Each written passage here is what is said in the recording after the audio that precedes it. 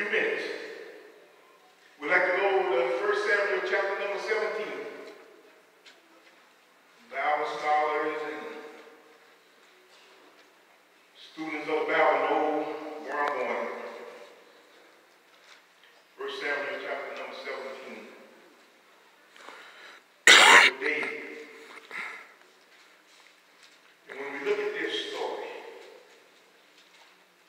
we hear so much, and we know that it's talking about, we hear so much David and Goliath. But it's more to this. In this study today, this morning, about just a young boy slew a giant. Because if we look at the scripture, and I take my time, if we look at the scripture and know that the guys is brought into the picture in verse number 48, deals with the fight between David and the giant, goes on and on about slewing the giant and what he done, how he did it. Hit him in the forehead with a stone and then cut off his head. And so all that begins in verse number 48. But if you look at verse number 46 and 47, this day when the Lord delivered thee into my hand, I will smite thee and take thee head from thee. I will give the horses of the host of the Philistines this day unto the fowls of the air and to the wild beasts of the earth, that all the earth may know that there is a God in Israel. And all this assembly shall know that the Lord say not with sword or spirit, for the battle is the Lord, and he will give you into our hands. So it's already been there in these first two verses, already tell what's going to happen the rest. So, but this is not the point that we want to make, but we wanted to just show you that, because there's so much what you hear. But this is just the conclusion. This is just the finale.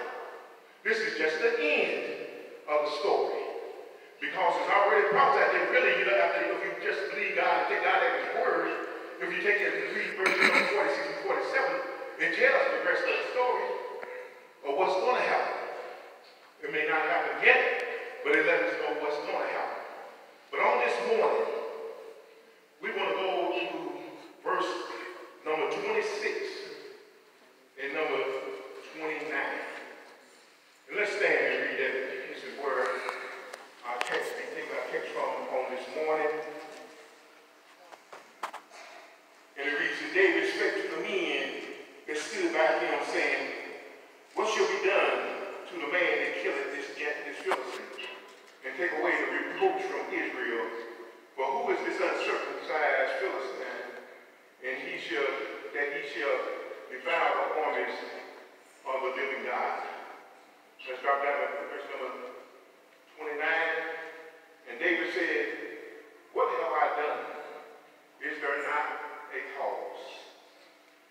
You may be seated, presence of the Lord. So I thought again, David said there in verse number 28, and David said, what have I done? Is there not a cause? If we were to put a title on this message on this morning, it's worth the fight. It's worth the fight. And our subtopic going to be, it's time to man up. It's time to man up. And so as we look at this story, let's take a few minutes and look at this story and know that the scripture lets us know that Israel was at war with the Philistines. And the Bible lets us know that the Philistines on one side and the Israelites on the other. There was a valley in between. And so that was the situation in that valley. But if you look at the scripture and see, as you go down in this chapter, you see that there's different, that the scene changes. It changes there from verses 1 to 3, and then go to number 4, where number 3 comes back when the Philistines stood on the mountain on one side, and Israel stood on the mountain on the other side, and there was a valley between them. And then verse number 4 goes,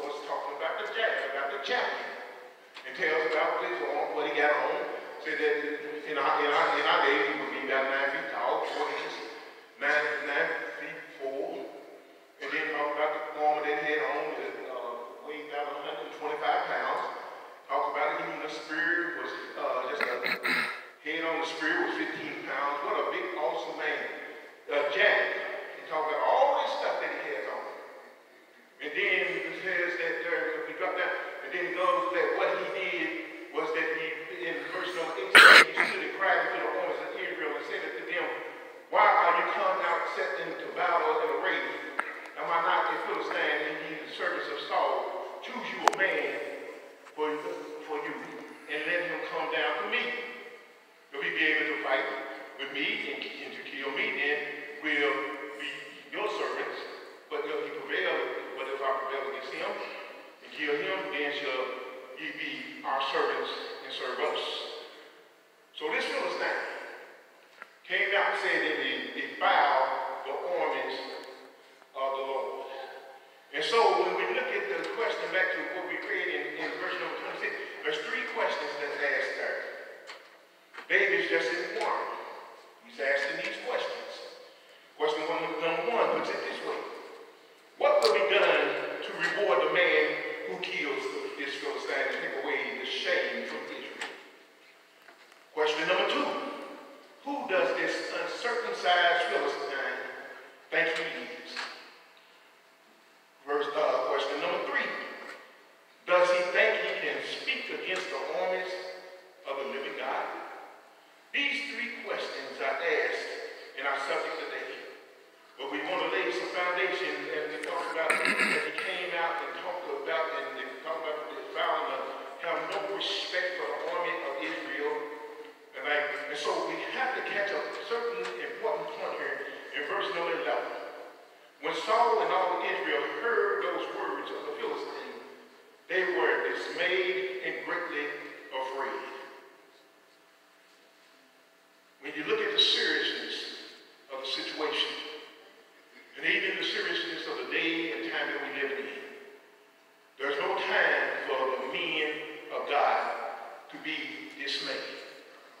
There's no time for men of God to be afraid. Because we're going to have to stand up. That's why it's time to man up. And now, so we look at this story. And so now this shifts in verse number 12. Now this shifts to David. Now the first mention of him. Tell who he is. Jesse's son. He has 8 brothers. Well, Jesse has 8 sons, and David is the youngest. And so he said, and so Jesse gives David an assignment. That he is to go. Well, let me add this part here, because it's important. Verse number 15. And David went to return from Saul to feed the father's sheep. Just to feed the sheep. And yet now he's told that, and take note, verse number 16, and the Philistine drew nigh morning and evening and presented himself 40 days. So morning and evening, for 40 days, he sit there and said what's in verse number 8, 9, and 10. 40 days, morning and evening. So Jesse gives David an assignment to take the loaves, take the wheat and corn to his brother, loaves, and take it to feed his brother. Take cheese to the captains of 1,000, and then bring back a report of how your brothers are doing. Young man, just to attend, his job is to attend the sheep. Now he's given the assignment, go take them lunch. Go take them lunch. These jobs seem so mediocre, so unimportant. But the Bible lets us know that the leadership is already dismayed. And so as we look at this story here, we see that David does exactly what his father told him to do.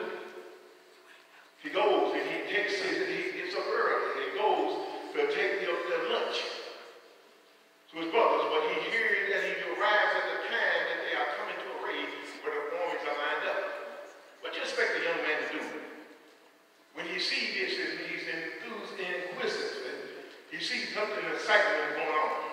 I think the brother mentioned about the football games and things. You go to football games and you have 60, 70, 100,000 people at a football game just to see what happens. And so when you see these armies line up, it's exciting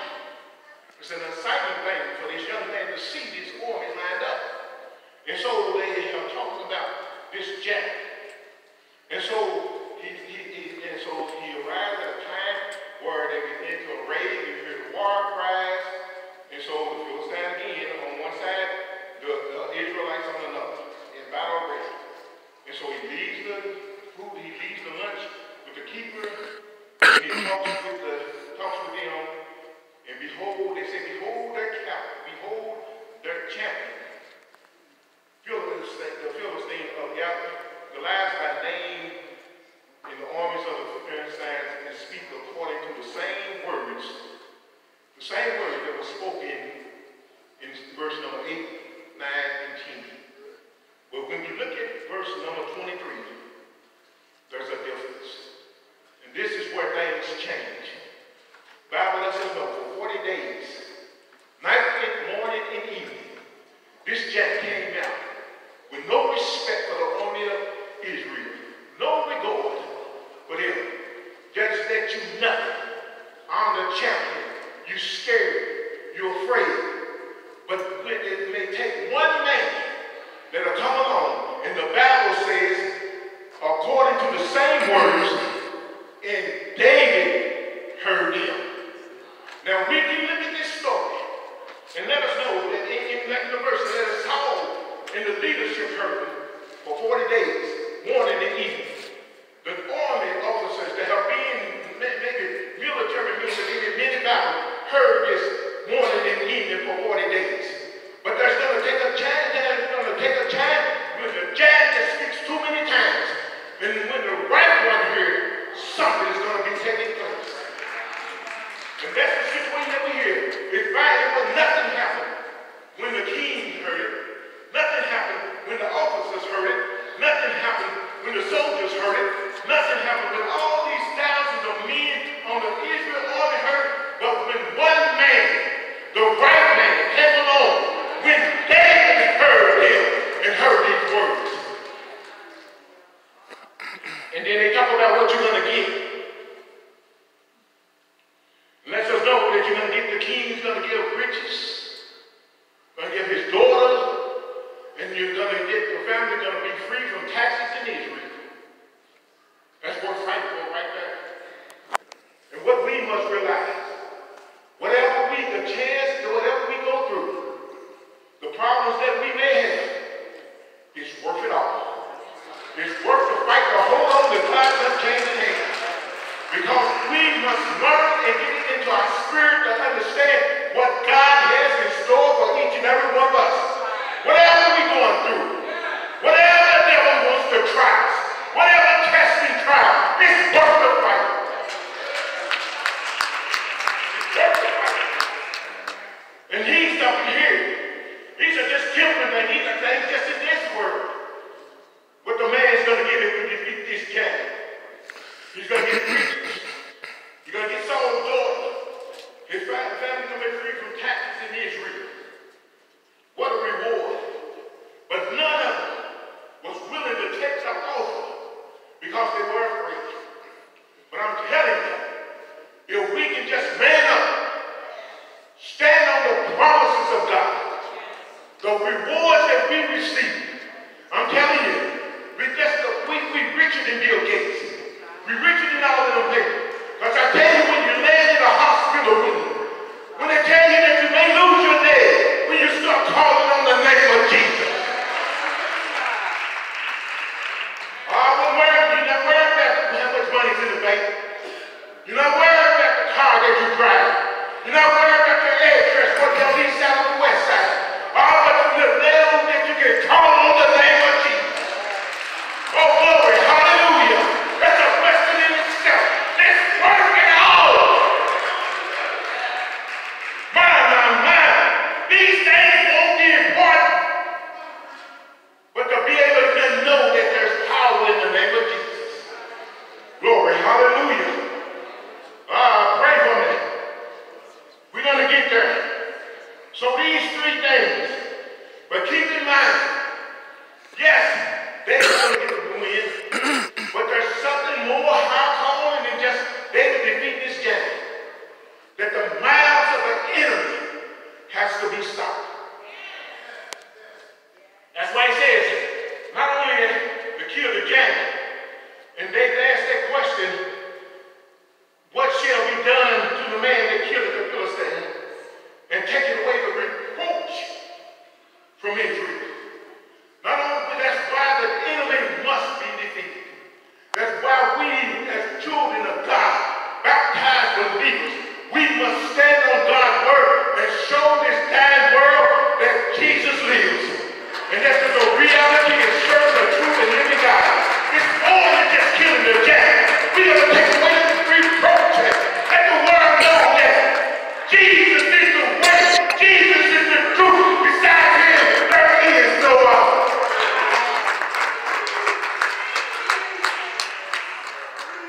It's fine talking about what I'm going to get. It's fine talking about the house that's in the land. But we tell the world. That's why even this church in this city, we tell in this city, there's a place where Jesus reigns. There's a place where your life can be changed. There's a place that you can be born again. There's a place that God can move in your life, make you new. All things pass away. All things become new. That's our Sabbath. It's bigger than just taking a rock and skilling and killing a giant. It's bigger than cutting off his head. The reproach has to be stopped. Those that stand up against the word of God. That's why we stand on God's word. It's not because of the bishop. It's not because of the Southern bishop. It's not because of the ministers. It's not because of the PAW. It's not because of the First Apostolic Council of Kentucky, Tennessee. It's because it's in the word of God.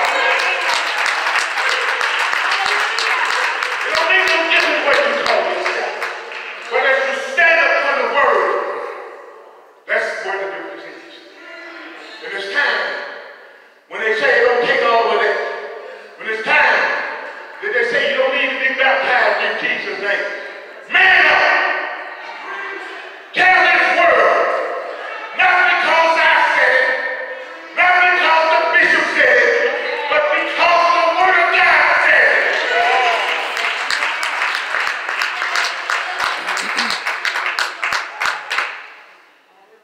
Take away the reproach.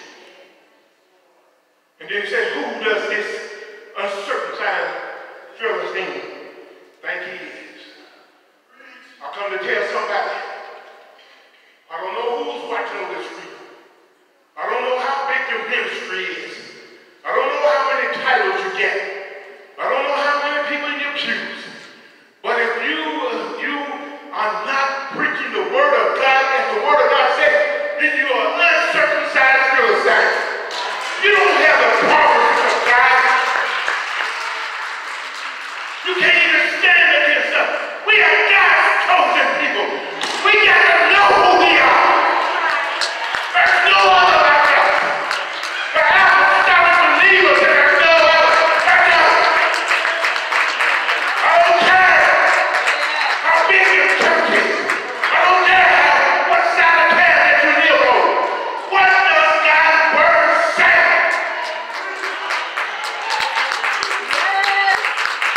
Uncircumcised Philistine. Who do you think you are? You don't have a relationship with God that we have. How can you challenge us? But we're going to man up and tell it like it is.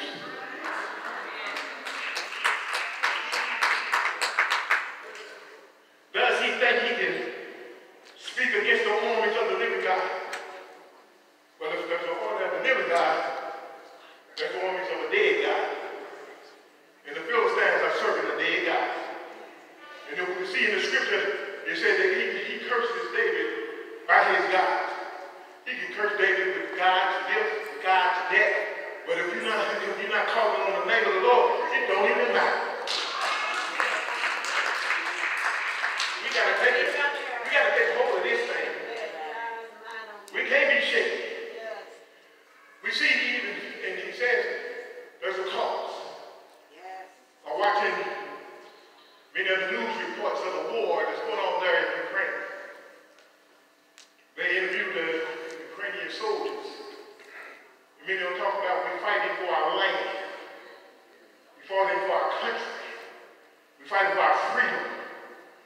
of our families, they have a cause. They have a cause.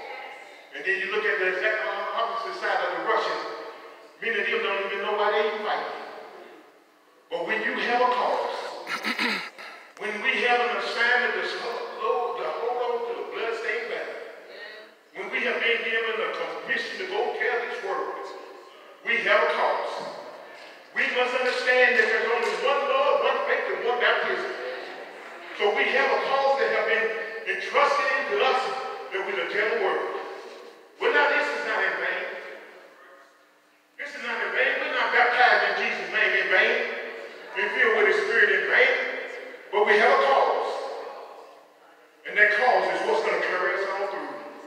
And as we look at this story, and we talk about David and Spirit, and then he goes and he said, basically one day, in verse number 29, I'm just asking a question.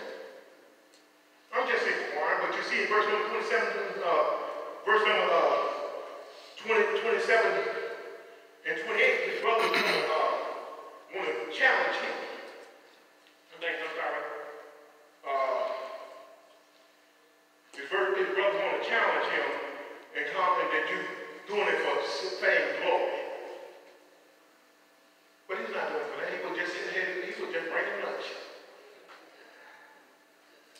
And that's what we need. We need somebody that's just going to bring the lunch. We got enough superstars. We got enough of those that's jockeying for positions and titles and bishops and all of that. We just need somebody that's going to carry the lunch. Maybe you'll get it later. That's all they were. That's the simple folk. That's the humble people. See, there's too many big shots. There's too many that's striving for a position. There's too many that wants to smile in the bishop's face and things and try to get somewhere. But you need somebody that's the big life. The one that's watching the sheep. The one that's carrying the lunch. The one that have an assignment. You're just a little boy. But I come to tell somebody, whatever your position is, you don't let nobody put you down. You important in no other than the work of the Lord. It's important. If all you have to do, just come swinging along, just carrying the lunch. Bag greasy, or spill something over on something else. The cheese that got whole, the bread that got stale. But if you just carry the lunch, you still important. And it lets us know that God can use anybody. You didn't move us through the big shot, the one with the title and Bishop this and PhD and DD and Reverend so and all of this stuff. But who's carrying the lunch? Where's the one that's just carrying the lunch? Somebody's praying for me right now. And you know what you're doing? You're carrying the lunch. But you're helping me alone. You're helping me alone. Just carry the lunch. If they do nothing but pray and pray. It's all important. Because we're all in this together. No need to put one down. No need to think that one is less than the other. That's what about you. Just to go take care of the sheep. His brother told him, what are you doing here? Why ain't you back there? Who you left to take care of them few sheep that you're supposed to take place? And we'll see later on Saul calls from the little youth. And then we want to talk about what Elias says he had to look at on and discuss. But they may look over here and discuss. If you in the will of God, let them look on. Come on, sheep. The one that's watching the sheep. Come on. The one that's just carrying the lunch. That's what we need. Some simple folks that ain't needed to try to get a position. They ain't needed to try to get a spot. They needed to try to shake the pastor's hand. There again, the pastor turned left. There you are in his face. The pastor turned right. There you are in his face. You don't have to do all that because what God got for you, there ain't no man going to stop you from getting it.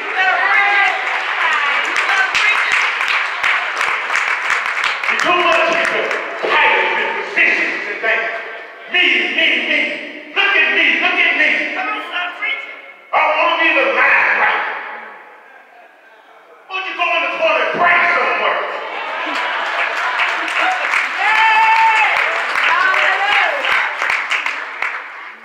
lose as much time as you're trying to smile in the pastor's face. Well, and you spend much time to praying and ask God to help somebody. We can move on to another level. But everybody wants to be a title. Everybody wants a position. Everybody wants my name called. Man, because I didn't get to lead the choir. Can't even sing a lick.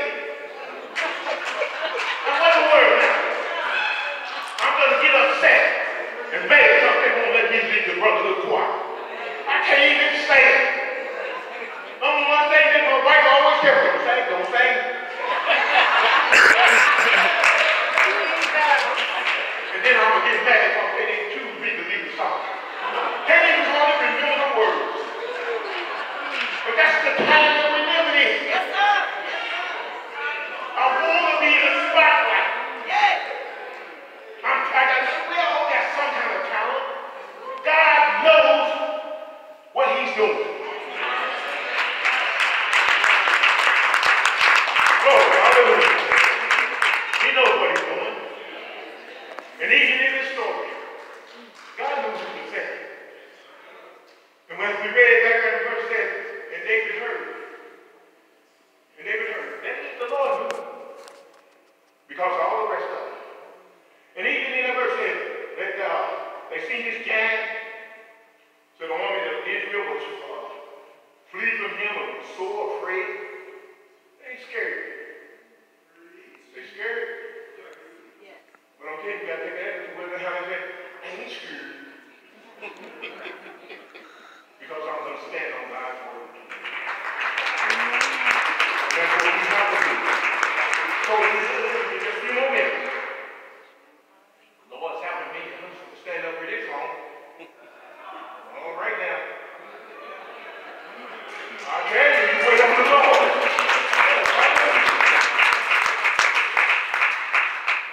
And so we went to that part, he talks about that, and he talks about that in those that and so the ones that we least suspect, the ones that we don't think and kind of look over, the one that's attending this sheep, the one that's just breaking an assignment, just to carry the lunch. He hears what's happening. And he said, I'll go fight you. But the king said, you just say you. You can't fight this man, you just say you. But you know what David does. If we look at verse number 34 and 35, he tells his testimony. See, we have some testimony. We ain't told everything for real.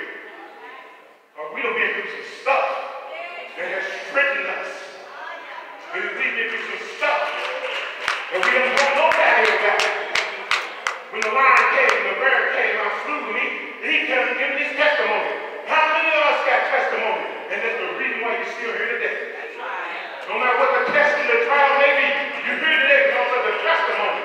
And that's why he said, as he had done to the lion, done to the bird, he's going to do the same thing to this giant. And we know that if he healed before, he'll heal again. If he made a way before, he'll make a way again. If he delivered before, he'll deliver again. These are the testimonies that we have. I told it all.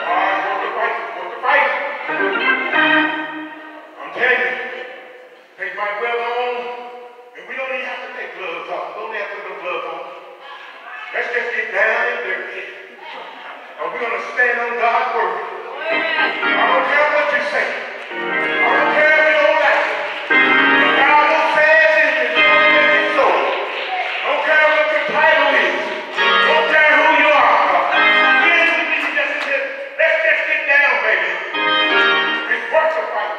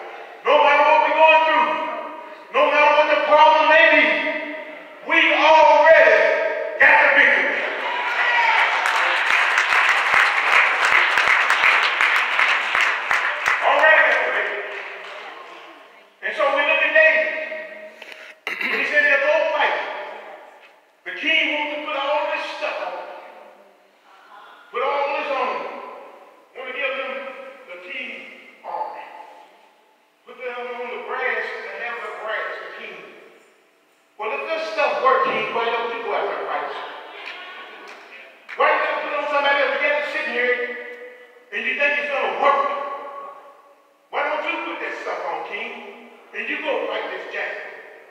But David puts it on. Stuff too big for him. Got on the sword. It said, in verse 39 says, David girded his sword upon his armor, and he arrayed to go, for he had not proved it. See, we sit there and listen to this stuff on TV. Send us your money, and we'll send you a prayer card. Send us some money, we'll send you some water. That stuff hasn't been proven. But we got to go on what we know works. We know that the prayer works. We know that there's still power in the name of Jesus. We know that we can still bleed the blood. Bleed the blood of our grandchildren every morning. And they come home every evening. Because of the blood. Because of the blood, we don't get your phone calls late at night. So telling that somebody's life is lost because of the blood. We got to stand upon things that we know work. Fasting work, prayer work. Being faithful in church work. Having faith and confidence in God's work. These are the proven things. We can't take none of this stuff that they're trying to sell us. You can sell them all your money. Saying you just a little bitty job. Water that they talk about comes from the Dead Sea or something.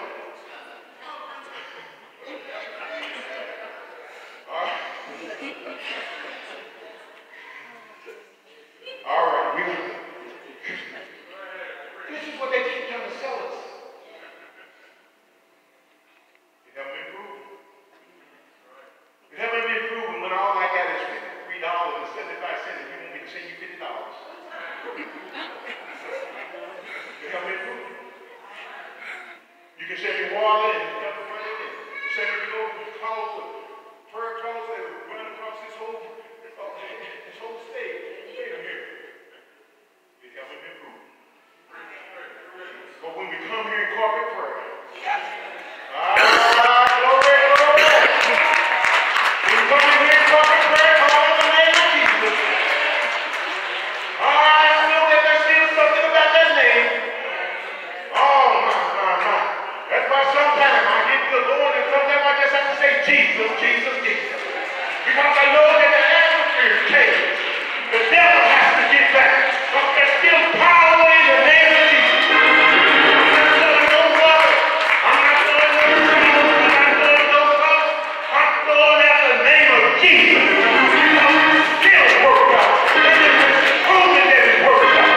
Healing in the name of Jesus. Saving in the name of Jesus. Our help is in the name of the Lord. Yes, I help. Yes, I help. The scripture says just our help is in the name. Oh, thank God we know that name. We know that name. Glory, hallelujah. Lord, we're so grateful. And one day you looked over our house and saw our need. Oh, we're trying to say, I didn't know what they were going to say. But I know one thing. I'm glad they brought me out.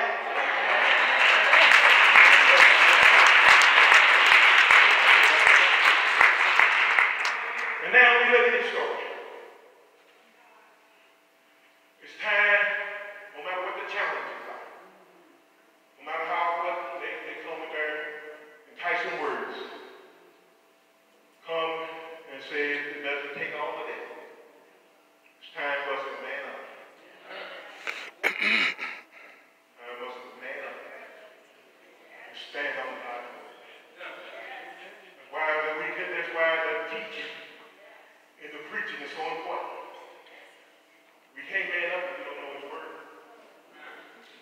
We can't come against them because they spoke the word. It's going to be the word that's going to get us the victory. Yes, this is a wonderful story at the end of the boy facing the giant. That's great. But when we look to see, there's more to the story. We have to put your trust and confidence in the things of God. And even David mentioned it in the scriptures that Goliath is going to be killed because he has disrespected the Lord in Israel.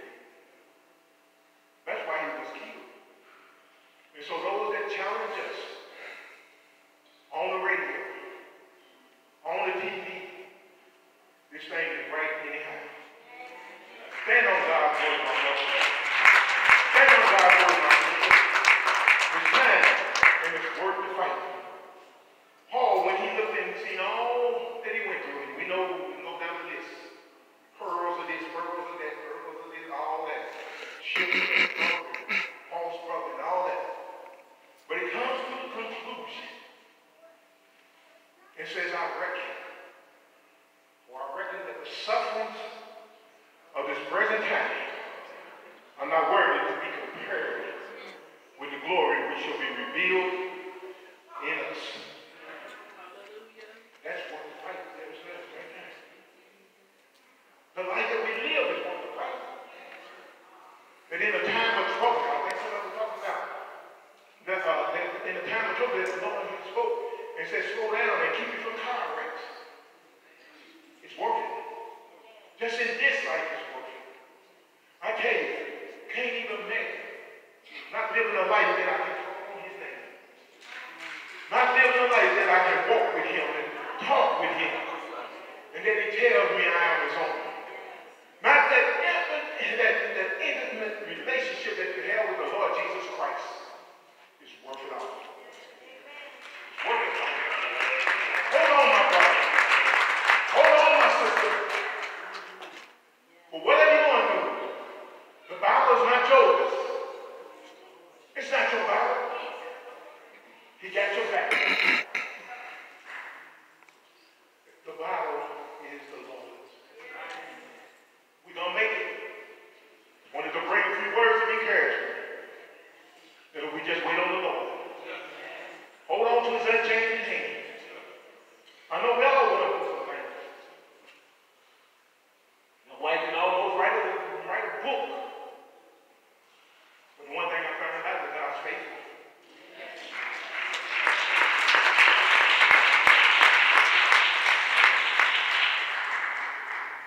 And you can put your trust and confidence in him.